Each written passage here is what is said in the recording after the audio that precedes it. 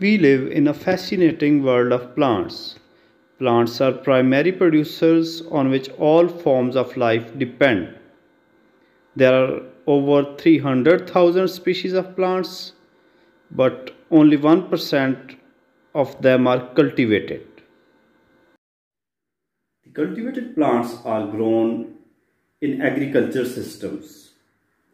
An agriculture system is a managed ecosystem called agroecosystem in which the producer makes important decisions depending on its socioeconomic infrastructure, environmental conditions, and political factors. The objective of a farmer is to maximize profit or crop yield in most of the situation. Crop yield is the weight of grain or some other product at some agreed standard moisture content per unit of land area harvested. According to C.T. David principles of production ecology, crop yield can be categorized into three types.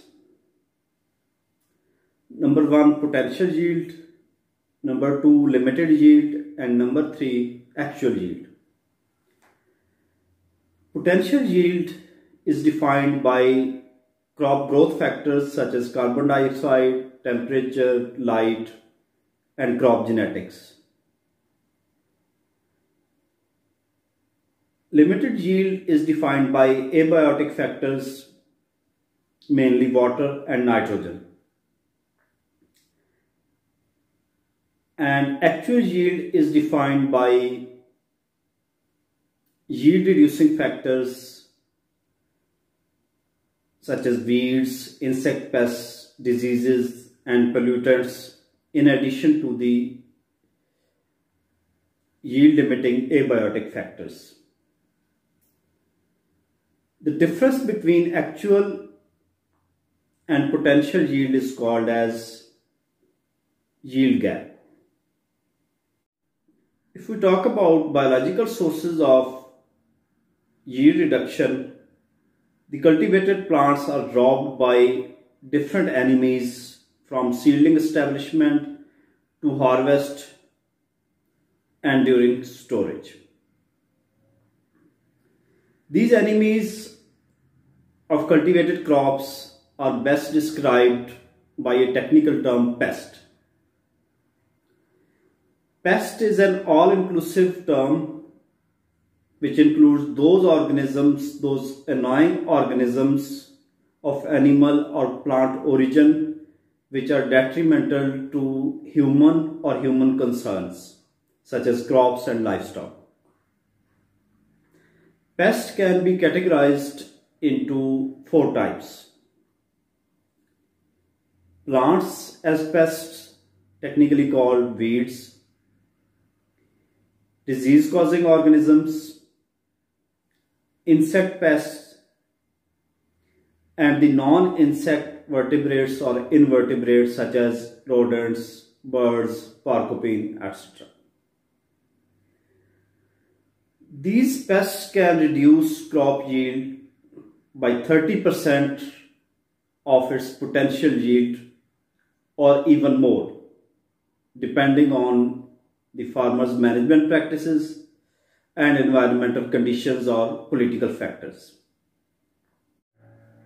Of these 30% losses, about 45% losses are caused by weeds, 30% by insect pests, 20% by disease-causing organisms, and 5% by other factors such as rodents, birds, etc. In agriculture systems, one of the major objectives of farmers is to control or manage these yield reducing factors, weeds, insect pests, disease causing organisms, rodents, birds, etc. And to increase the population of beneficial organisms such as beneficial microorganisms, insect pests, predators, etc. In order to achieve this objective, we need to apply an integrated approach or integrated pest management. According to FAO, integrated pest management is the careful consideration of all available pest control techniques and subsequent integration of the appropriate measures that discourage the development of pest populations and keep pesticides and other interventions to levels that are economically justified and reduce or minimize risks to human health and environment. IPM emphasizes the growth of a healthy crop with least possible disruptions to agroecological systems and supports the natural pest control mechanisms. So using these integrated pest management approaches, including preventive measures, biological measures, cultural practices, and chemical control, we protect the plants against its enemies or pests. So crop production is defined as the science and art of protecting crops against different pests such as weeds, insect pests, disease-causing organisms, rodents, birds, etc. Weeds are the number one pest. Weeds are the unwanted plant, or a plant growing out of its proper place is called a weed. For example, if a mustard plant is growing in a wheat field, then mustard plant will also be considered as a weed, although it has multiple uses. So not necessarily weeds are wild. Even the cultivated plants out of its proper place are also considered as weed. So weeds are undesirable in a particular situation, and their removal is a source of economic, social, aesthetic, or medical relief for human beings. Weeds are highly competitive plants that compete with the cultivated plants for everything: space, light, nutrients, and water. Hence, they cause direct reductions in yield as well as quality.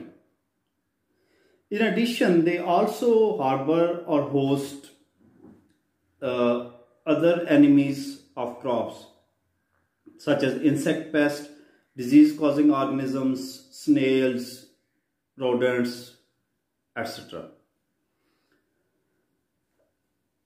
In addition to yield reduction, weeds also reduce the quality of final produce. For example, if they are mixed with grains at the time of harvest, they reduce the quality of produce, or if that seed is to be used for sowing of the next crop, then the seed quality is reduced.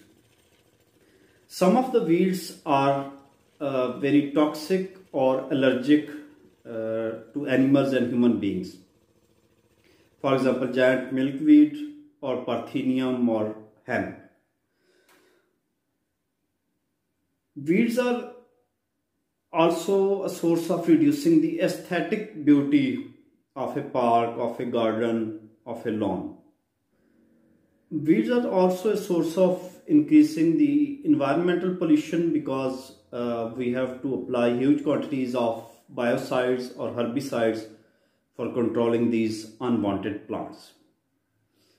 So due to their competition with the cultivated plants for light, water, nutrients, and other effects I just described, they reduce the yield and quality of crops. The estimated yield reductions in imported field crops are 18 to 30% for wheat, 13 to 41% for cotton, 17 to 39% for rice, 10 to 35% in sugarcane, and 24 to 47% in maize.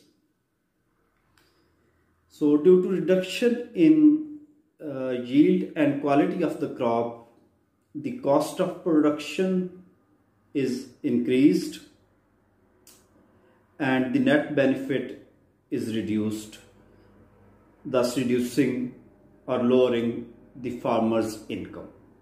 Weeds also have some advantages. For example, some of the weeds are used in medicines or as medicines. In dryland systems, they cover the soil and hence reduce erosion and increase the infiltration, that is the entry of water into the soil. Weeds are also an indicative of soil fertility status or soil health. For example, in a fertile soil, weeds like goosegrass, thistle and chickweed thrive, while in light and dry soil, weeds like dandelions and poppy thrive best. Some of the weeds are fed to animals as fodder, or they are used in human food as well. Weeds are also a source of genetic diversity, and their competitive traits are being explored for induction in the cultivated plants improvement. Seed dispersal is facilitated by wind, water, animals and human beings. The unattended places like water channels, railway tracks, roadsides, forest area, graveyards are source of seed dispersal. Weed seeds can be eaten by animals, and when their excreta is applied to fields as farmyard manure, or when animals move from one field to the next, they can be a source of seed dispersal. Sometimes the quarantine or legislative measures are not appropriate, and a new weed species may be introduced in a country. For example, Phalaris minor or Dumbicity, that is a major weed of wheat-based system, was introduced into Pakistan in 60s when wheat seed was imported. Wheat seeds have amazing capacity of propagation. They can propagate sexually through seed and asexually through other plant parts like rhizomes, cones, stolons, roots, stem. Weeds have some amazing features which ensure their survival and adaptation even under unfavorable conditions. Number one is their capacity to produce high number of seeds. For example, common purslane plant produces 52,000 seeds per plant, and witchweed can produce as many as 500,000 seeds per plant. Moreover, they can also propagate through vegetative plant parts like rhizomes, stolons, tubers and creeping root systems. Some of the wheat seeds have special features. For example, cocklebur has spines through which it can attach itself to animals or human beings. Wild oat has a bent on which helps it to enter into a bare soil, and some of the weeds have hairy structure which help them to be carried away by wind. Besides high capacity for seed production, they also have a longer period of dormancy. For example, field bindweed can remain in a state of inhibited germination or dormancy for as long as 20 years, and common lamb's quarters can remain dormant for 40 years. Other traits that are crucial for their adaptation and survival include stress resistance against drought, salinity, freezing, etc. Their resemblance with cultivated crop plants. For example, wild oat plant resembles oat, barley and wheat. So these features help survival, adaptation and dispersal of weeds over large areas.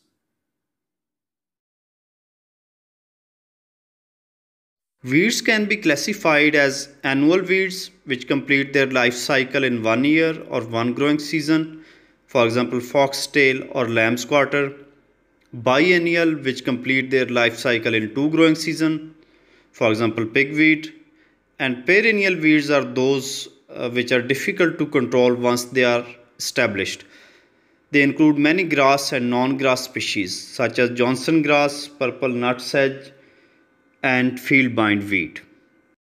Weeds can also be classified as narrow-leaved or monocot such as wild oat and Bermuda grass, and broad leaves such as milkweed and dandelion. Weeds are highly competitive plants, and there is a certain period when the crop plants are most sensitive to damage by weeds, called as critical period of competition. Usually these are the first 30 or 40 days when the cultivated plants are most sensitive to damage by weeds.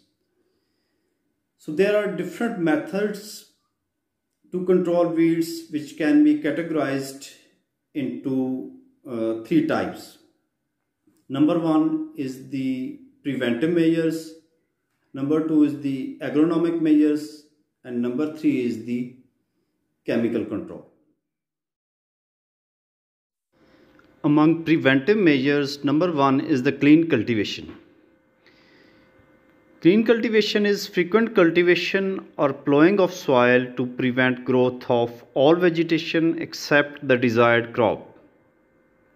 Clean cultivation also means keeping everything clean that comes in contact with soil or crop, such as seeds, machinery, tools, water channels, graveyards, roads, railway tracks, farmyard manures, etc.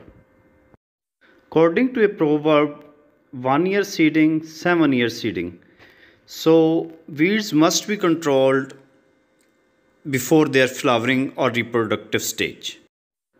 Fallowing or land without crop should be avoided, but if inevitable, weeds should be controlled by suitable measures, for example, by grazing of livestock. However small the number of weeds is, it should be immediately removed.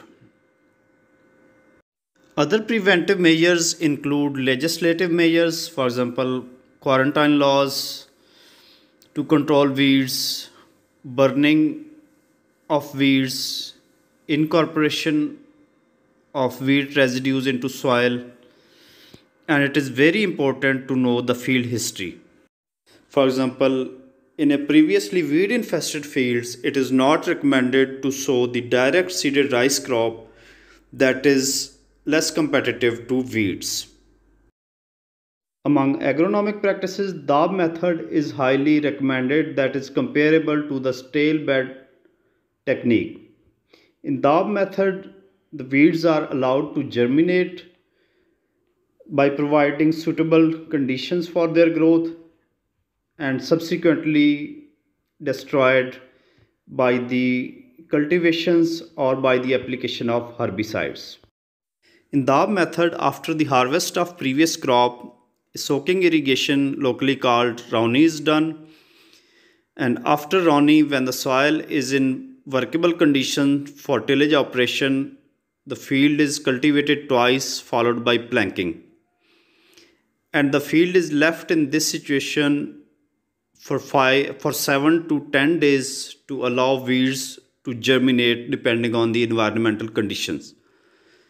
So when the weed seeds emerge, which are brought to the soil surface by the tillage operation, and favorable conditions are available for their growth, they are subsequently killed during the land preparation operations for seed bed preparation, or they can also be destroyed by the application of herbicides. So DAB method is a very effective method, for weed control in timely sown crop, but not recommended for late sown crop due to time limitations. Another useful strategy is crop rotation in fields which are highly infested with weeds. So crop rotation with multi-cut fodder crops like basim or wheat competitive crops like sorghum and pearl millet can effectively control weeds. Increasing plant population or adjusting the row spacing or sowing methods, filling the gaps in case of poor germination, hoeing with hand tools like kasola or khurpa, use of agriculture machinery such as harrow and cultivator are also useful agronomic or cultural practices to control weeds. Paddy fields are submerged, which controls most of the weeds. Other crucial strategies are growing the early growth varieties, land leveling, and scouting for weeds. If preventive measures or agronomic practices could not be applied or could not control weeds, then last resort is the chemical control method. Chemical control is an effective and rapid method but often criticized due to its environmental concerns or unaffordability of some farmers.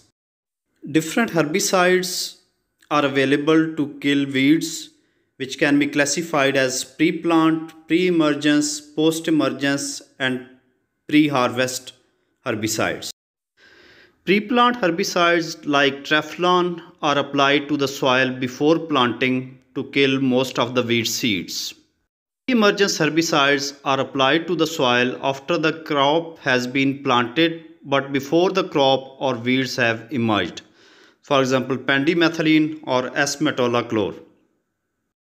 Post-emergence herbicides are applied after the crop or weeds have emerged. For example, phenoxyprop, sulfosulfuron, clodinafop, glyphosate, etc. Post-harvest herbicides are applied after harvest but before tillage. For example, glyphosate. The biochemical mechanisms which are used by herbicides to kill or destroy weeds are called as their mode of action. So there are different modes of action. Some herbicides interfere with growth regulators. Some herbicides inhibit amino acid synthesis, lipid synthesis, nitrogen metabolism, and photosynthesis of weeds. And some herbicides disrupt the cell membranes, thus destroying the important cellular functions. So a farmer has to consider different options according to his farm size, resources, and environmental condition so as to keep weeds below the economic threshold level at which weeds cannot cause the economic damage. So integrated weed management is the use of all direct and indirect method to control weeds in an efficient way.